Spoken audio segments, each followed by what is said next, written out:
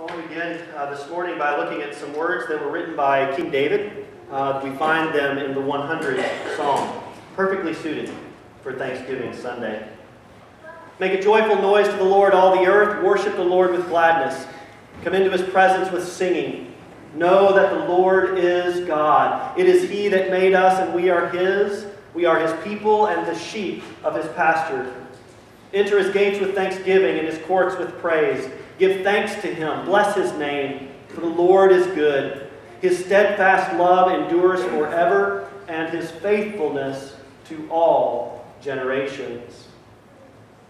It is good and right for the people of God to gather in the sanctuary of God and to give thanks for all that God has done for us. Throughout the generations, God has been steadfast to the world in God's care and God's provision and God's love, and God continues to care and provide and love us. And so we come as a community of faith into the sanctuary of God, and we offer ourselves in thanksgiving and praise, and it is again good and right that we would do so. And during this week of Thanksgiving, it is only appropriate that as a community of faith, we offer ourselves in thanksgiving for what God has done in our midst. I imagine this week in some way, whether small or large, formally or informally, you will celebrate Thanksgiving. I wonder if any of you now or when you were growing up, anybody participated in a Thanksgiving where they made everybody go around the table and mention what they were thankful for?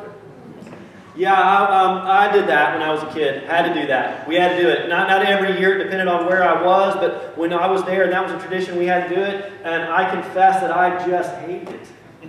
Yeah, I didn't like it. It felt so pressured to me. Like, what am I supposed to give thanks? What am I supposed to give thanks for? You know, there'd be meaningful things, and then there'd be little things, and I never really liked it. It felt kind of like a torturous process, which is why, on occasion, on Thanksgiving now, I like to make my kids do it. Because it's only fair, right? Well, the truth is that now as an adult, my Thanksgiving list is a lot more sincere and it's a lot bigger. And whether we go around and share our individual thanks this week or not, I guarantee you this is going to be a week of thanks in my life because I have a lot for which I can be grateful. And even when life is hard, as we talked about at the beginning of worship, even when we're in the darkest times, maybe even in the most challenging times of our lives, there is always something that we can cling to give thanks for. And when we do that, we can find the very beginning of hope in the midst of those circumstances.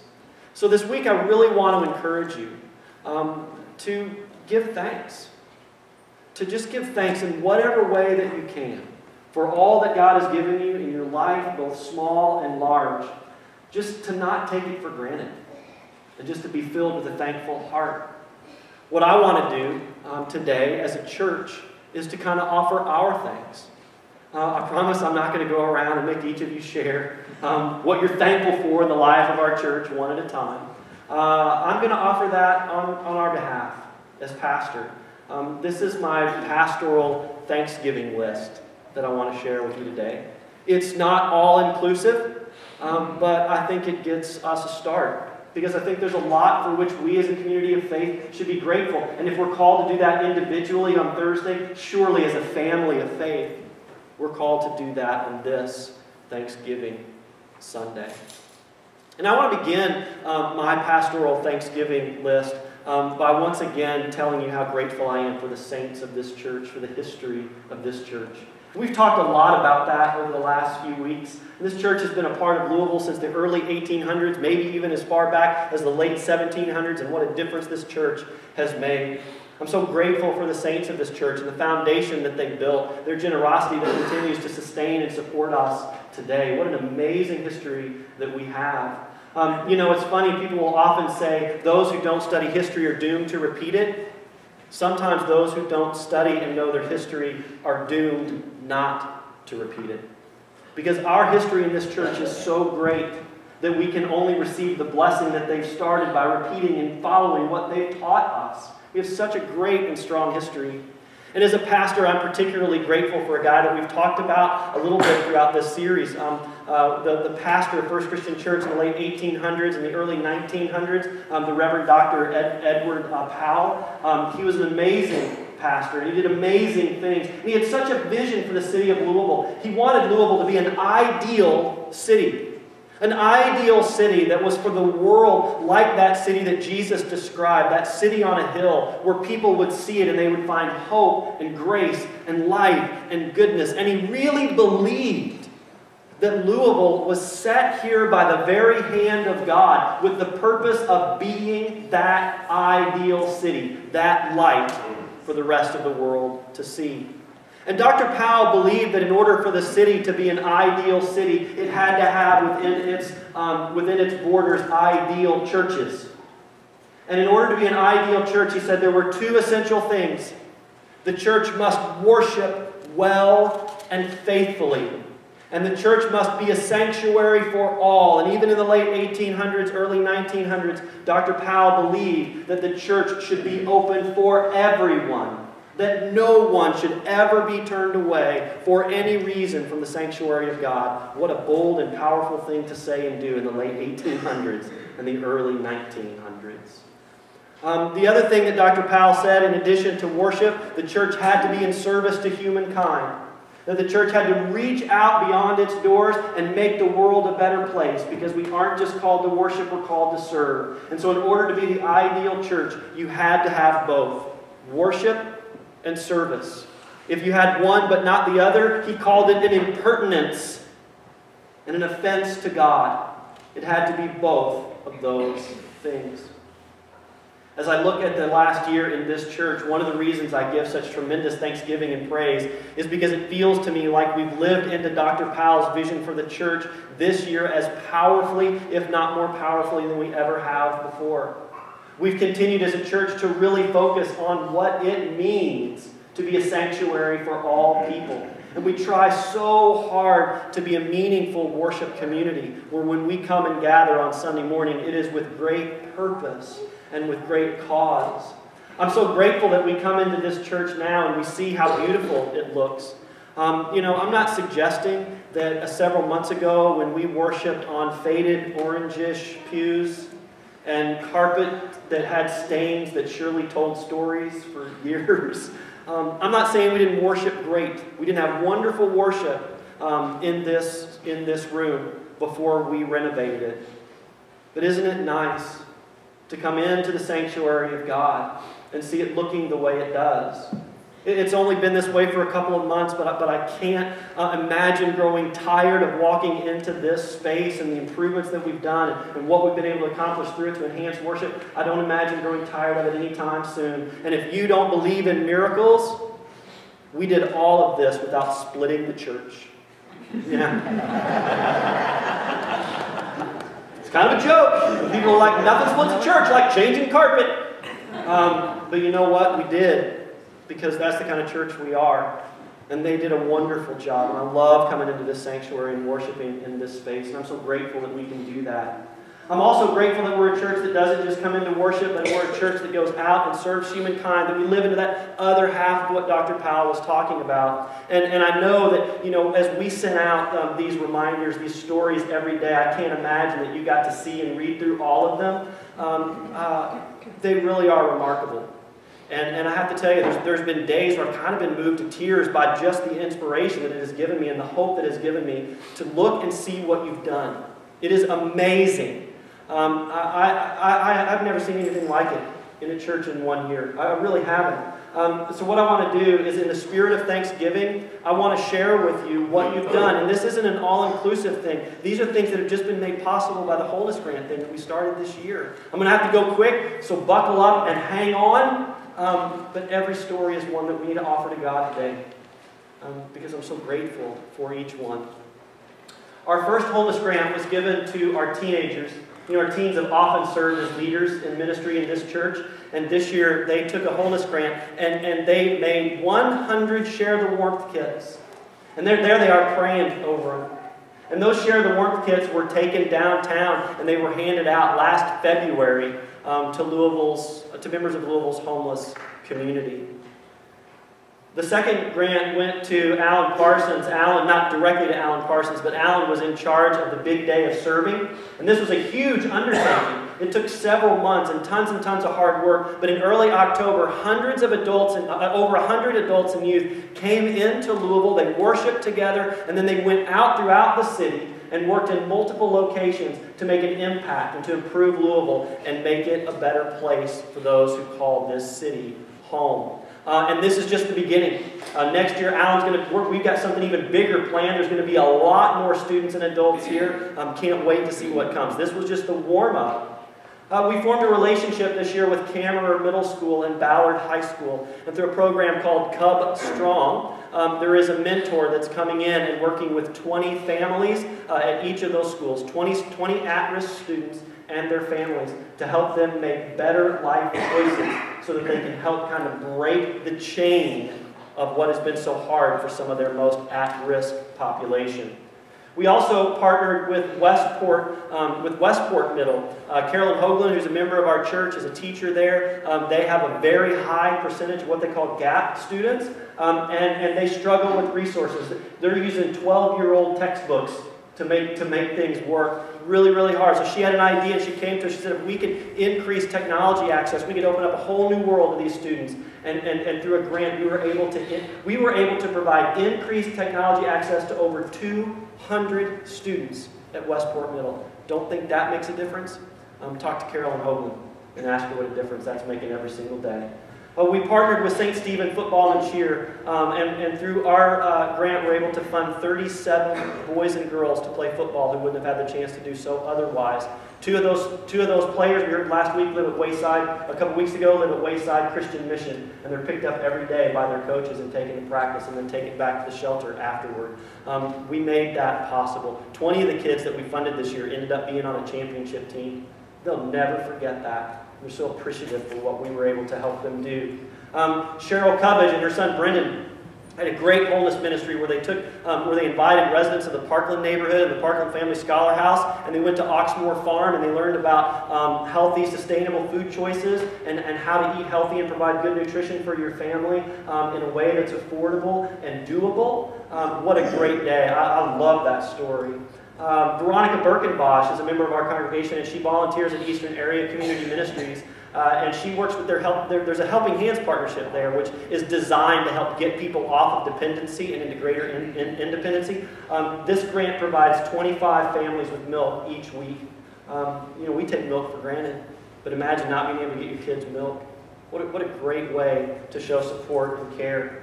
Most of us are familiar with New Life in Christ Christian Church. New Life in Christ Christian Church is a church that takes place behind prison bars. It's at the Dismas House Charities in Dearson House. And they do remarkable work, and we've long been partnered with them. But this year, for the first time, because of our grants, we were able to fund them. We were able to send them $5,000 to make a difference. Their congregation can't give the way we do. If people like us didn't give to support their ministries, that church would close. And I am telling you, that church is changing lives. It is a remarkable place of faith. We were also able to serve this year in a new way. Through the past few years, we've had nurture and accountability groups, support groups for inmates who are transitioning from behind bars to beyond bars. And we've done a great job with that. But this year, because we had some funding for the first time, we've been able to provide starter kits.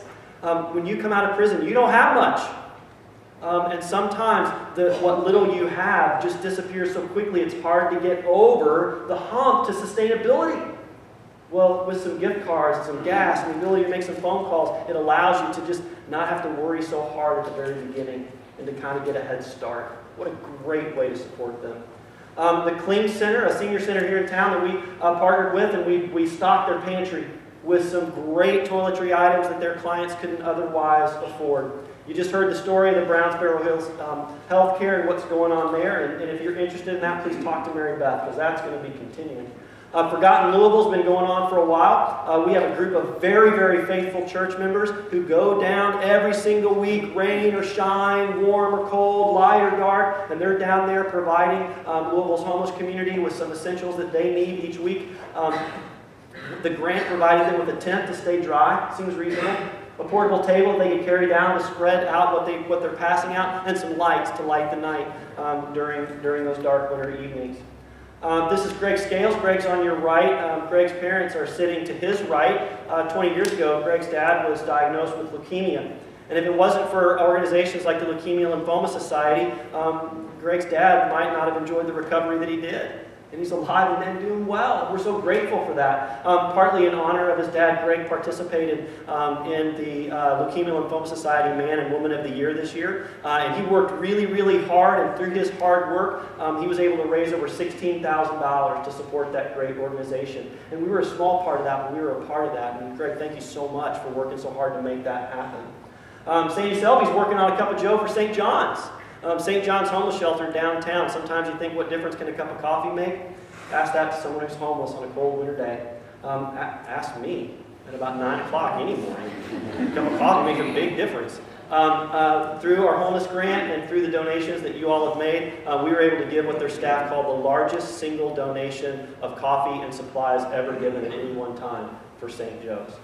We partnered with Louisville Metro Health and Department of Health and Wellness to provide 50 safe sleep kits through Cribs for Kids. This was a matching grant. You gotta love it when you give a grant and it gets doubled, right? We gave a grant, it was doubled. It's paying for 50 safe sleep kits. What are safe sleep kits? They're given to low-income families. They include a crib, sheets, all kinds of things. But most importantly, they include education. They're delivered personally to these families, and they're shown how to set up the crib, and they're taught about safe sleep. Too many infants die every year because families don't know about safe sleep practices. Cribs for Kids is a passionate group that's helping to kind of address those issues. Hard to look at again, but also hard to forget these images. Just a few months ago, this is just one picture of many that could be shown of the desecration that took place at the mosque on River Road when people went and defamed their sacred property because they're afraid of them and wanted to say something negative about them. We had started with a grant to something called a Partnership for Peace because the greatest way to alleviate fear and hatred is to build understanding. And so we started a program where we might be able to build some understanding with our Muslim neighbors. And when this happened, we'd already planned to go worship with them that week. And members of our congregation gathered 2 days after this took place. We worshiped with them, and then the larger community of Louisville came together in a show of support that was just astonishing to paint over and clean all of that. Not too long after that, we partnered with a Turkish community here in Louisville, and we went together with them and Peace Catalyst International, and we bought some meat, and a group of our folks who I just think look really fine. They are rocking those hairnets. Tommy didn't have his on. He got in trouble, which I think is even more beautiful. But, you know, it's always going to be a little hot water, Tommy. So they went down and made just a tremendous difference. They served that meal at an emergency and transitional housing place. And we had enough volunteers go that, as one of their residents said, we got to eat like restaurant style. And it was really special for that child. We partnered with the Week of Compassion, which is our church's international benevolent arm, and they reach out whenever there's a natural or human-made disaster to make a difference. We sent them a grant, and they used that grant to go and alleviate the immense suffering that's being caused by the European refugee crisis. And so your hands are in the midst of making that a better situation. Kathy Oligas, one of our church members, started a food pantry lending library for our food pantry clients for the children. I was just down there this week, and watching families pull books off of that for their children was about as heartwarming a thing as I've seen in a long time. Speaking of our food pantry, we were able to use a grant this year to buy a pallet lifter, a pallet jack, so that they can move those big pallets of food a lot easier. And we also provided them with an emergency disbursement of money so that they could supplement this month's food pantry and next month's food pantry because the stock is low and the demand is high this time of year. This is Michael and Lucia Adams. They're members of our church. Lucia was born in Guatemala, and Michael is her adopted father, and her adopted mother, Sarah. They wanted to find Lucia's birth family, and so they went. It's a remarkable story. They went and searched and searched and searched, and they found her. And her name is Wilma. But Wilma lives with Lucia's sister and her grandmother. They live in a house that is not suitable for living, and it's not safe, and it's not permanent. And so they started a fund called Building Hope, so that they could buy property and build a safer house for Lucia's birth mom. Lucia started it by asking people, instead of giving her birthday presents, to donate to that. Yeah, that's just awesome. And a child shall lead them. Good Lord. So we provided a grant for that. One of the things I love about the story is we told the story in video and put it out there. It was our most shared story over the last 21 days. Within 24 hours after we're posting it, the fund for that house went up over $1,500. Just like that. It's just phenomenal. This isn't even the whole list. There's some stuff that's not on there, and we've just flown through it. If you haven't had a chance to see this, I really want you to go to stateofclaim.info and go to the What We've Done page and just scroll down. There's videos, there's slideshows, there's stories, there's details. Your story is being demonstrated there in a way that is just beyond care, beyond compare. I'm telling you, I have never seen a church do so much in 1 year's period of time. It is astonishing. In every trend, churches are heading in a different direction. But our church is not. And I'm so grateful for that. But here's the reality. The reason that we're sitting in this beautified space and can have the worship that we do, the reason we were able to do all of these things is because last year you all stepped up and said we want to get off that investment income. If you hadn't been more generous in your gifts to the church this year, none of these stories would have been written. Not a one. Because every one of these stories that I've just talked about has been made possible because of the above and beyond giving that we've done over our operating budget. My pastoral Thanksgiving list would be a lot shorter if it weren't for your faithfulness. And this is just what we've been talking about through the grants. We haven't even talked about what always happens in our church, the operating budget stuff. It's nice to have lights. It's nice to have heating and air conditioning. We do great things in this church, their operating budget. Youth and children's ministries, our senior adult ministry, our older adult ministry, Sages, the work that they're doing is incredible. Our Stephen ministry and the difference that they're making in the lives of other people. I'm not going to tout myself, but I'm going to sing the praises of this staff because we have one of the best staffs a church will ever have. We continue to support our denomination, our region, and our national offices. We are doing so much that there is no way we could talk about all of it in one period of time. We are an amazing church.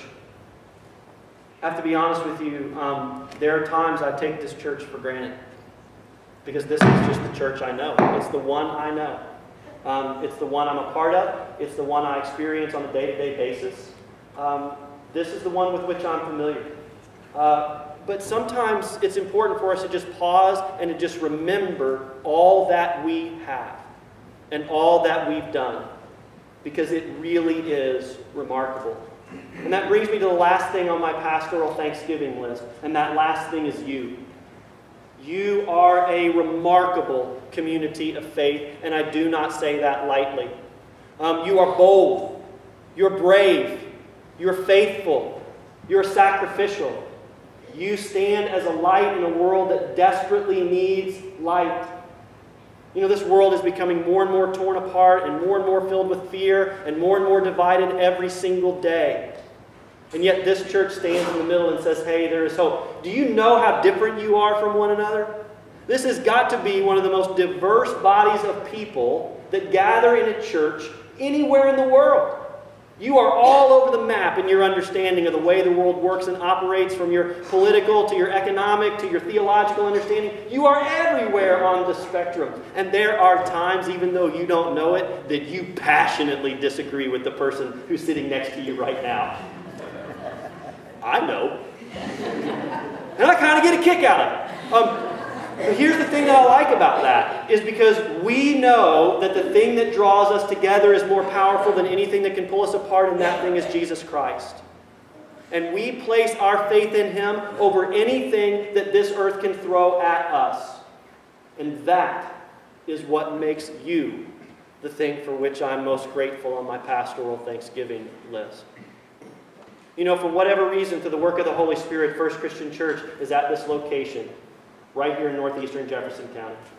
This church has been in a myriad of locations throughout the years in the city of Louisville, and it has impacted each one of those very, very powerfully. And right now we are here. This is our inheritance now. This is our place now. We may or may not be here forever, but this is where we are now. And if you ask me, it feels like a land flowing with milk and honey. It's an abundant land with an abundant people who are doing great things for the glory of God. And it feels like God is in our midst more now than I remember God ever being in our midst. It is just remarkable. And God has a word for God's people whenever they find themselves living in the inherited land, the promised land. God has a word for them and a call for them. And it's a call that God began giving the people of Israel when they moved into the promised land so long ago. And it's a call that God still gives us today. I want to share with you those words from God that are found in Deuteronomy. When you have come into the land that the Lord your God is giving you as an inheritance to possess, and you possess it and settle in it, you shall take some of the first fruits of all the fruit of the ground which you harvest from the land that the Lord your God is giving you, and you shall put it in a basket and go to the place that the Lord your God will choose as a dwelling for His name. Now, we are not an agrarian people. We are not a people who are going to go out and gather from the ground our first fruits and bring them in this place and put them in a basket. But we are a people for whom God has gifted and graced with the ability to earn wealth, to do well for our families, to do well for ourselves, and to do well for our communities. And everything that is on this earth, everything that we have, everything that we are, everything that we could ever own belongs to God. And God says to us as a people of faith, take your first fruits and bring them and place them in baskets. And when you place them in baskets, place them in the plate, take them to the place where the Lord resides. Does God not reside here? Do we need any more proof that God is not in our midst doing incredible things? Today, we continue a journey that the people of faith started generations ago. In a moment, I'm going to ask you to take these cards. They're in your bulletin. They're everywhere. We wanted to make sure that you could get these. This is a statement of giving. And I want to just say a couple things about this. You do not have to fill this out. I do not want you to feel pressure. I do not want you to feel forced. If you're not a regular member of our church, what I want to invite you to do is first and foremost just pray for us, because you've seen what we've been doing. This is the church that God called us to be. And I just want you to pray for us. For those of you who call this place your home, I really want you to think about staking your claim in what we're doing, because it's so very, very important. People often ask, why do I have to do this? It's a faith thing between me and God. And you're right. But here's the reality. If numbers aren't written down on cards, we can't budget. And if we can't budget, we can't plan. We plan our budget based on what is written and what is not written on these cards. If it's not there, we can't count on it. So we can't be the best stewards of your gifts to God. We need that planning. And you can see the difference that it's making. We are well on our way. On the back of that card is a chart. We're shooting for the 5% range. That's a communal average that we want to have. Some of you are going to be at the high end of that. Some of you are still taking steps to get there. That's okay. Together we are family. And we're trying to get to that place. But I really want you to prayerfully fill this out and to think about your giving for the coming year. There are stories yet to be written. There's stories yet to be written. If we don't continue to live faithfully into God's call, a lot of those stories are going to be unwritten. I don't want that for the church, and I don't want that for our community. I'm going to go ahead and invite the band to come on up and to get ready. And